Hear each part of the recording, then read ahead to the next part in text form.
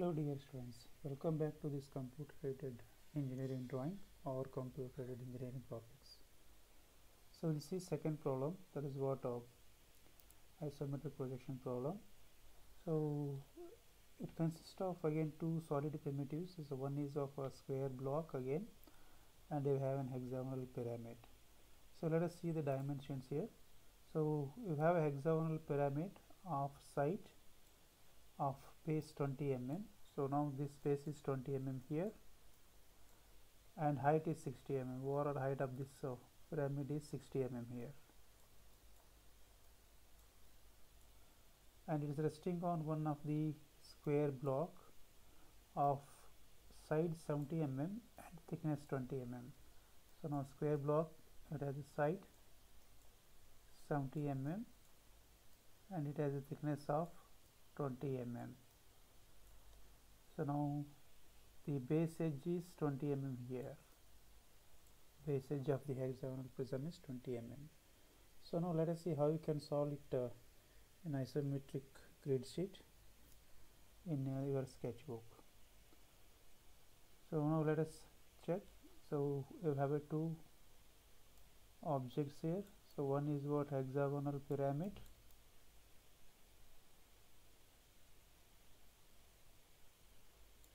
So base edge is here 20 mm, its height is 50 mm. So one more component you have, it is square block.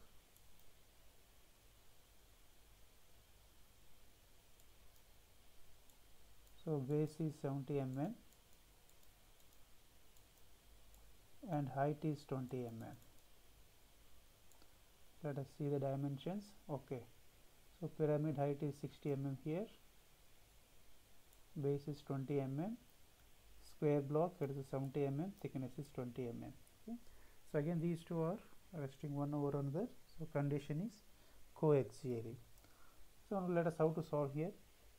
So again as usual, so you just draw one thin horizontal line here and you draw one vertical thin line. Let us draw vertical thin line here.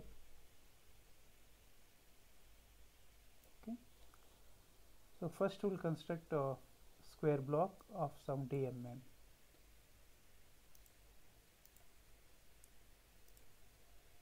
So now keeping this point as a reference point, let us mark 7 divisions here.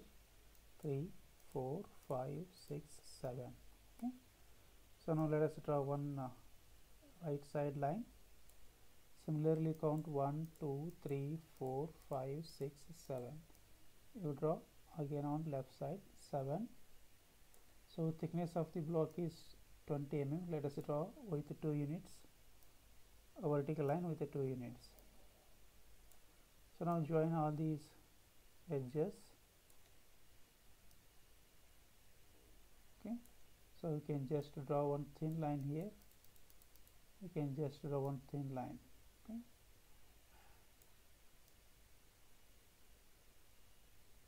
Okay. So now the thing is, you need to go for construction of the hexagon. So first you construct a hexagon in a top view condition. So let us construct a hexagon here in top view condition. So now let us make an rectangular block covering entire all its corner points.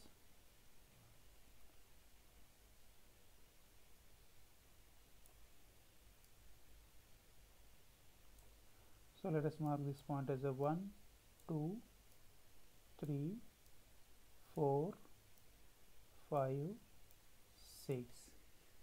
Let us mark these corners as A, B, C, D. So now based on the measurement, how much you are going to get a AB and how much you are going to get a AD. So you construct again an parallelogram.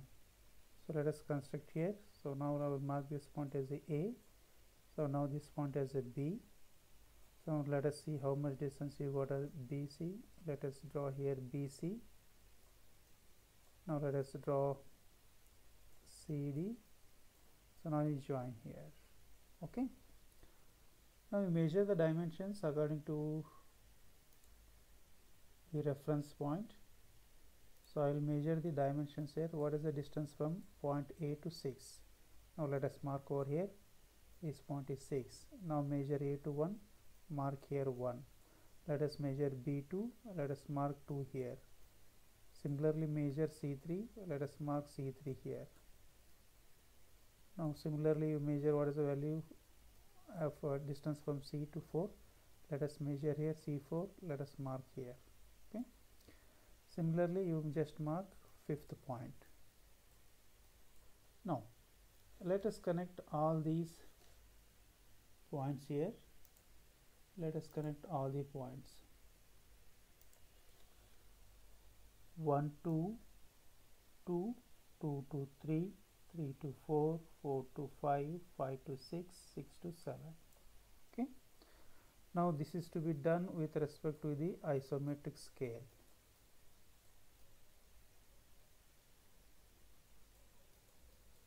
Isometric scale. So that is what?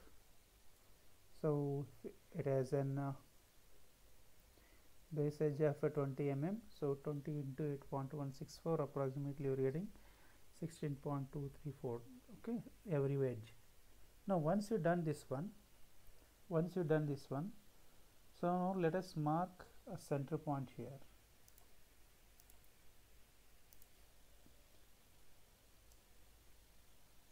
You can get center point by joining the diagonal points, or else you can identify the midpoints and you can join here. So now this is what a center point. Okay. So now from this center point you just draw a line, vertical line of 5 units length. Okay. Okay, let us see how much it is. 6 units. Okay, that is 6 units here. So let us draw 6 units. You will get an units here. 1. If you got this center point exactly on corners or exactly at the midpoint, you can just go for measuring the units here. So let us go for 6 units. So mark this point as a O2. So now let us join all the slant edges. O2 5, O2 6, O2 1, O2 2 and O2 4. So as you are going to draw this one with the exact scale, so you may get a different shape than mine. Okay. So now this is what pyramid. Now you need to construct this pyramid over a block here, over a block. Okay. So again, so you identify the size here, A to B how much you got, and D to A how much you got. Okay. So now you get a center point here over a rectangular block. Okay. So let us mark this point as a O2, O1. Okay. So now measure the distance in this direction. Let us mark here and measure the directions about 0.4. You just mark over here. Similarly measure towards left side and towards left side as well as towards right side. So measure and mark along the direction. Okay. So now you construct again a rectangular block here. Construct again rectangular block. So you reproduce the same thing here. This point is A, this point is B. So you got a point C here, you got a point D. Now let us mark other points based on the measurement. So you just measure what A to 1. Let us mark A. So now we can directly draw here. So because you need to draw over this one over the number, you can just reproduce the entire drawing over here. No need to draw it separately in a sketchbook. Okay. So for your understanding, so I am just drawing it in outside. Okay. Now this is a point 1. You will get a point 2. You will get a point 3 here. You will get a point 4. You will get a point 5, and you will get a point 6. Measure the distances with respect to all corner points here. So now corner point D, you measure what is a 0.4 and what is a 0.5. You just copy from here. copy the dimensions from this diagram. Now from O1 you just draw again other 6 units. So let us say you got a point here, this is what a O3. Now you join all the points here. So join O3 O4, O3 O5, O3 O6, O3 O1, O3 O4, O3 3, and also join these base edges. Now you identify the hidden edges which are visible and which are hidden. Okay. So now this is what a theoretical procedure.